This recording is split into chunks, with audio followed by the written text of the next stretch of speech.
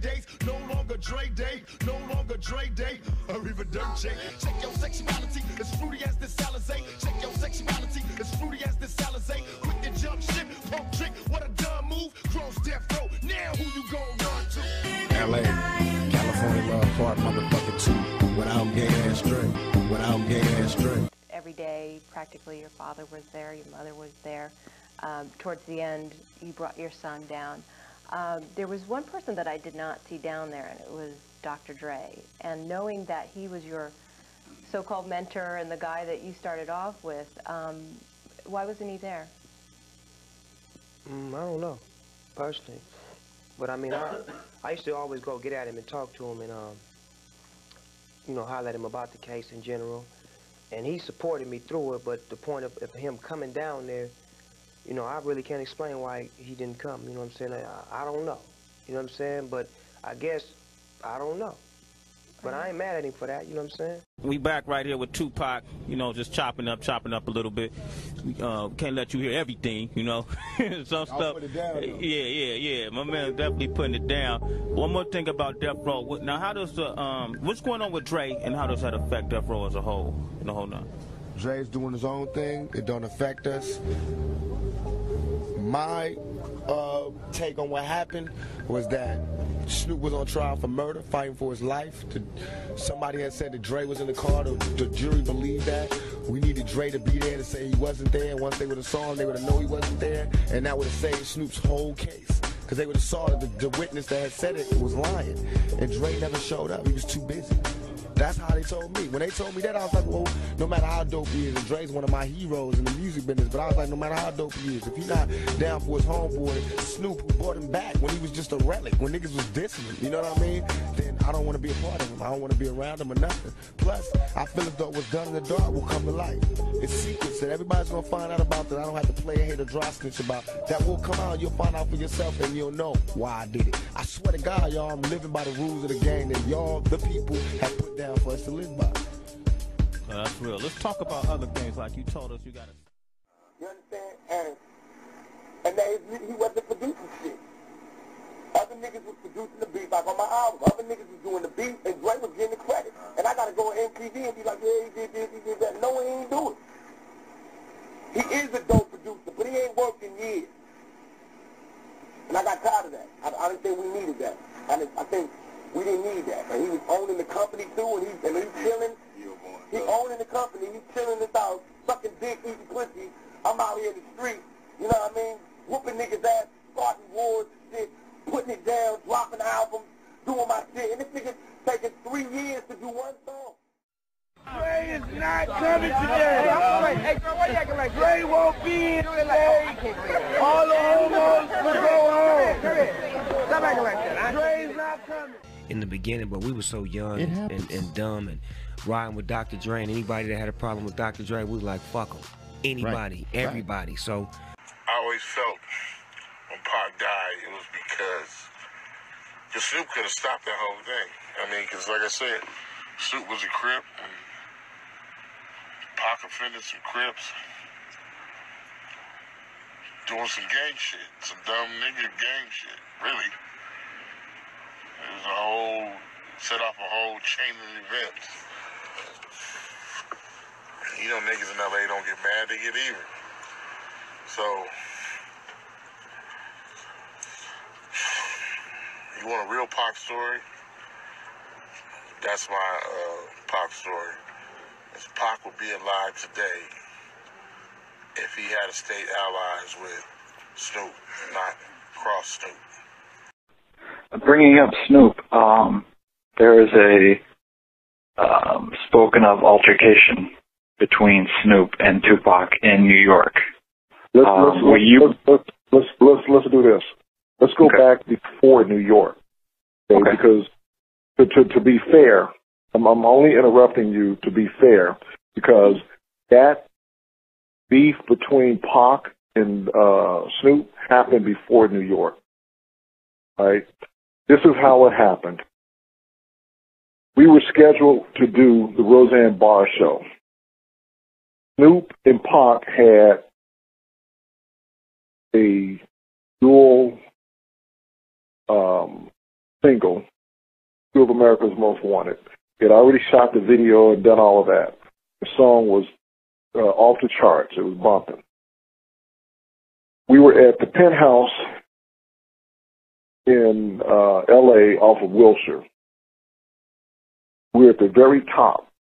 Snoop had one wing, Pac had the other wing, meaning one side of that top building was Tupac's penthouse. The other side, when you came off the elevator, if you made a left, you would go to Pac's. If you made a right, you would go to Snoop's. Those were the only two penthouses up there. Snoop and Pac supposed to perform together the Roseanne Barr show. And Snoop was over at Pac's penthouse, and Pac and he were talking. He said, so you know what time you got to be there, and you're going to be there and this and that, whoop, whoop, whoop. Snoop was like, yeah. Well, Snoop never showed up. So we had already gone to the rehearsal. Snoop was supposed to show up for the rehearsal. He wasn't there. So we go back after the rehearsal to the penthouse. But before we went back, this is what was funny. Ice-T was at the rehearsal. And I think he was going to be part of hosting the show or doing something with them. And when we went back to the penthouse, all the way going back, Pac was irate, pissed off. And he was talking about Snoop. So, wow, he didn't come for the rehearsal. He lied, blah, blah, blah, blah.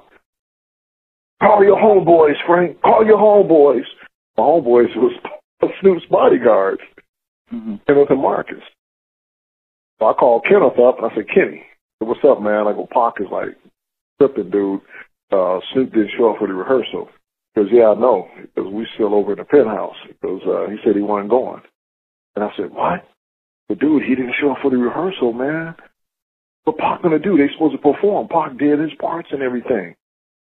He says, I don't know. He said he ain't going. So I hey, Pac. And he said, Snoop said he ain't going. And if you remember, if you saw it, they did a Karen Carpenter song. And they made a joke out of it.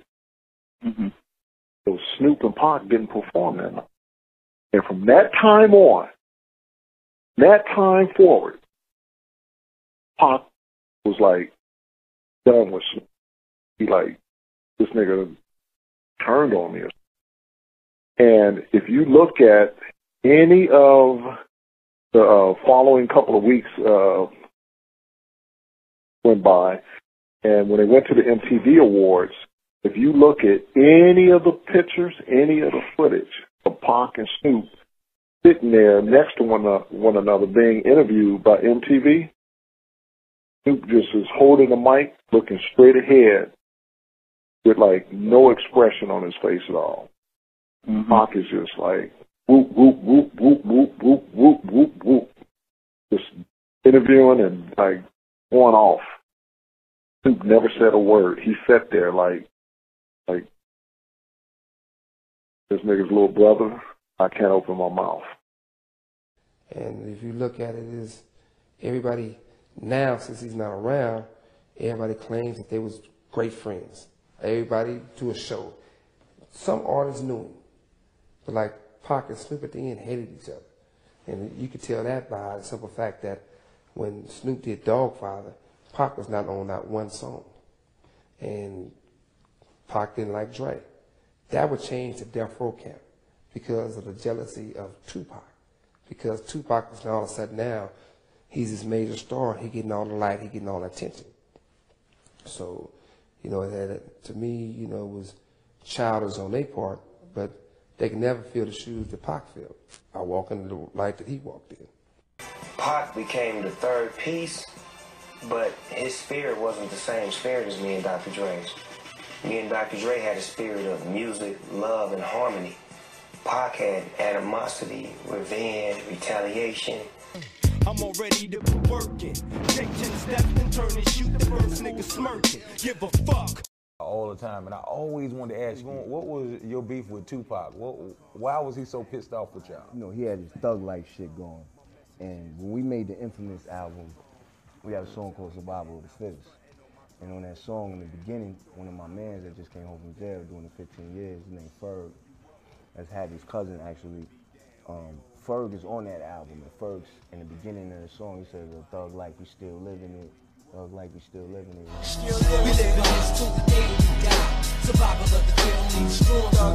Tupac is, you know, he's the one that was most known for saying that. So I think that pissed Tupac off a little bit. He took that as disrespect, like, oh, these niggas trying to say thug life, that's our shit, you know what I'm saying? So he didn't really come out and say nothing about it though, until Snoop and the Dog Pound made the song LA LA. He didn't really come out and say nothing about it though, until Snoop and the Dog Pound made the song LA LA. You know what I mean? You did the New York shit, whatever. The City of Dreams. Yeah.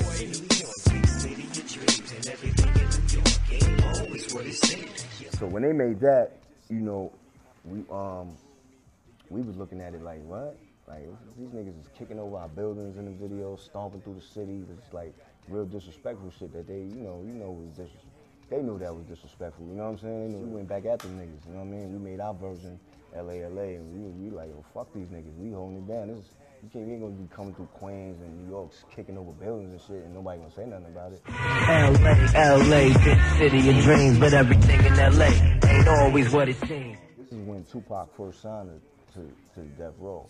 So I guess when he seen that, he figured, all right, now I'm going at these niggas, you know what I'm saying? Hard body. So he went at us, you know what I mean? And that's what that was about. Well, I had seen him before that because we left New York. Mm-hmm. We had just left New York. I had got off the radio station with Angie Martinez, and that's when me and him like clashed because she asked me on the air, how do you feel about Puffy and Biggie? Mm-hmm. And I said what I felt. Them my homeboys, I love them. I'm down for you, so ride with me. My enemies, your enemies, cause you ain't never had a friend like me.